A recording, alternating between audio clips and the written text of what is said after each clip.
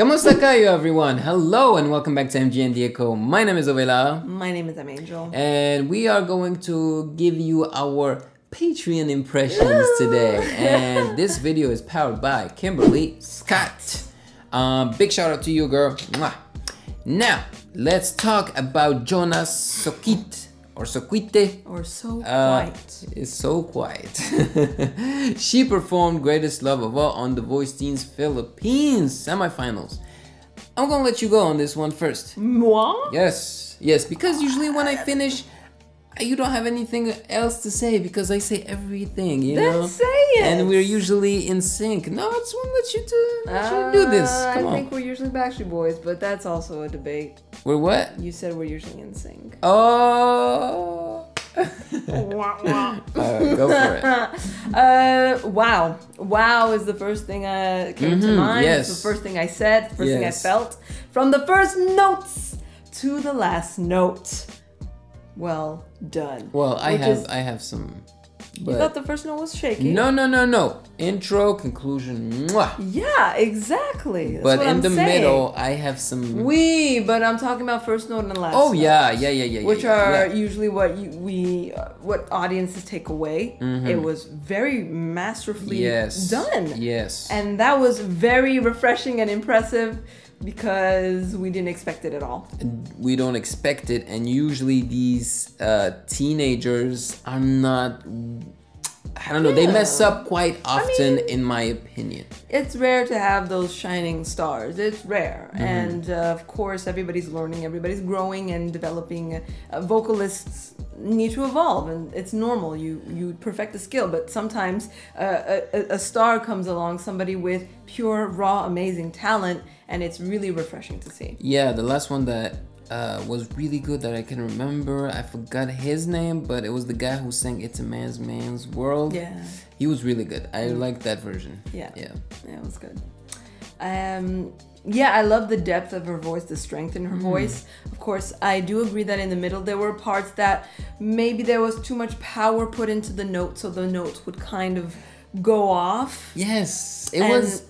I'm sorry to cut you off. No, we're talking. Go ahead. It's really interesting because usually I find that these singers tend to they don't nail the lower parts, you know. But here it was flawless. I loved it. But when she started belting, that's where like just like you said, the note slipped away. You know. Yeah, and that's what you usually see. It's either artists, they can belt and they have more control when their vocals are pushed and tightened, and when they are in the lows, it's a mess. It's much harder for them to get a grasp on it because it's just not their range. But here, when I heard her in the beginning and I heard how she was mastering the lows with such control and grace and beauty and air, I did think to myself, can she belt? Because they usually can't do both. But obviously, it's hard to slide from one to the other, where you need less breath control and you need less tightening when it comes to getting low notes perfectly. Well, it depends, but she just the transition is difficult, but she did a great job. Yeah, other than that, like, she can belt for sure. Like the transitions were. But the rest was wonderful. Definitely. Yes, and just like you said, I liked her voice. Yeah. I like her voice. Yes. And it was a very good surprise for sure. Yeah. She reminded me of a Charisse Pepenko, now Jake Cyrus, but I'm talking about Charisse when Charisse was singing as Charisse.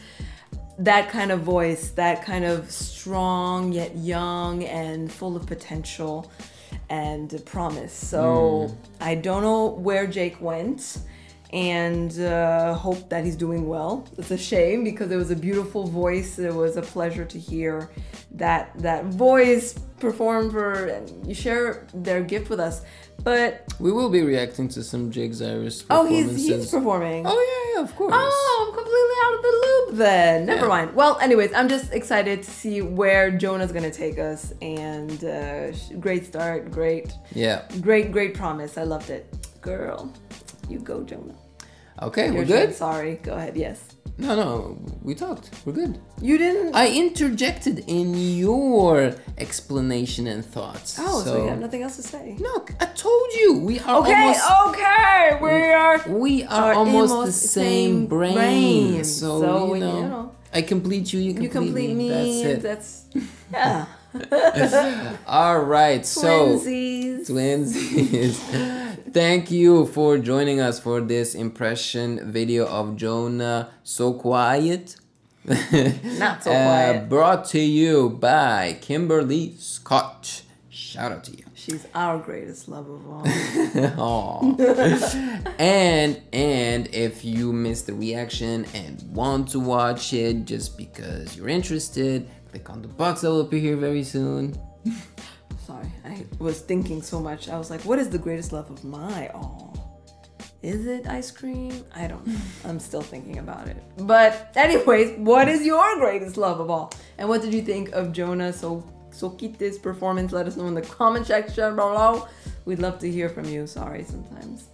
And of course, if you want to be like Kimberly and get all this attention and love, you can always check out the Music Game News Patreon page. We have limited spots available for those who want us to react to their suggestion within the month of the subscription. Check it out to see if you've made the cut. Yep. It's exclusive, you know. Actually, it's over here. Well, anyways, thanks for watching another MG and the Echo impression video. We hope that you had a good time. We definitely had a good time with you, and we cannot wait to see you again. Like this video, subscribe to Music Game News if you haven't already, and if you have, thanks. Mabuhay. And maraming salamat po, and yeah, you.